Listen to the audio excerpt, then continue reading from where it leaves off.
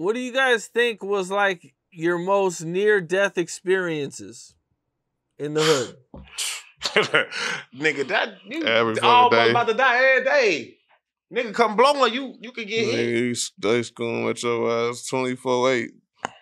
24/8, they out there schooling. You never know. You shooting, they shooting. Everybody shooting. Crackheads getting shot.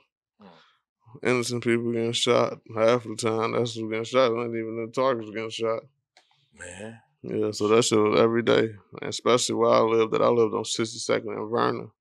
So I literally lived 1 block over and 2 blocks up from Oak Block, like literally. So when I came out the crib, nigga, I had to worry about it all the time. I take the trash out. I'm on King Drive. I'm on Steve Drive, quote unquote. You feel me? Like, so shit was every day with me. And now for me, obviously, it's every day. If niggas be terrorized trying to go across the street and go to the store real quick, because them niggas just slide whenever they slid. But my scariest day, nigga, I done said it too many times to repeat it. You feel me? When MOB was on the block, and the day they killed Toon standing over Oogie, and I was supposed to be with Oogie, except she called me back up the stairs right when I saw them coming, and I saw them niggas coming. And so when she called me, I'm like, I'm glad you.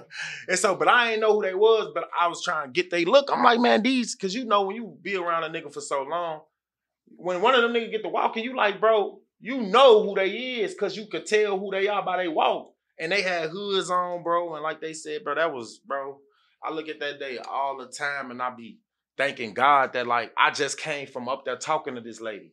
I bet if I call her or if I got in contact with her today, she wouldn't even remember, obviously, but like she called me back up for what?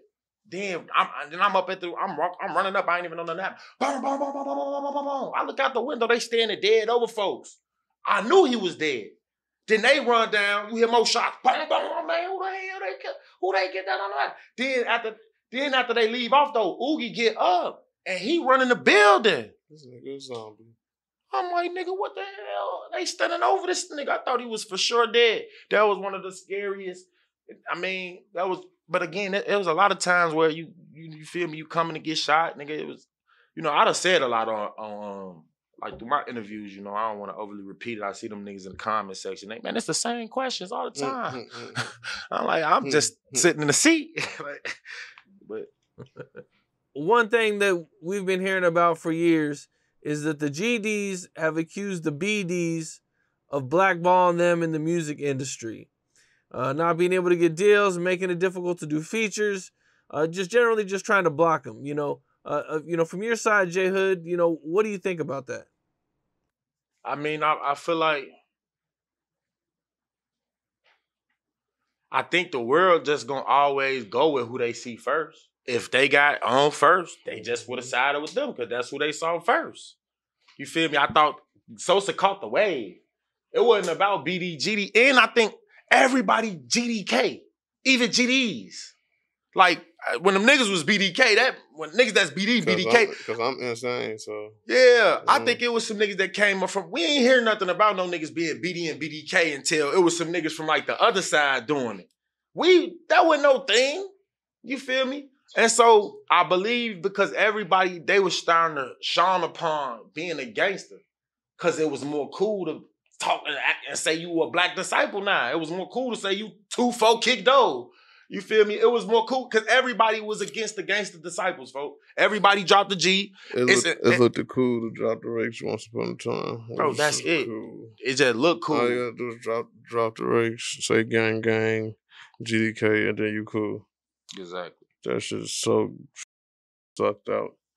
But how I feel about that situation is, I heard that my own 2 years, them niggas tell record labels don't f with us, or tell our artists don't f with us. We gonna rob them, we gonna do this to them, we gonna do that to them.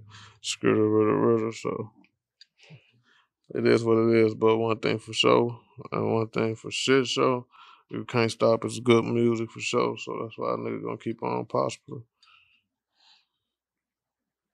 What's up? This is Cam Capone. We got more content like this coming soon, so hit that like button, subscribe, and stay locked in to Cam Capone News.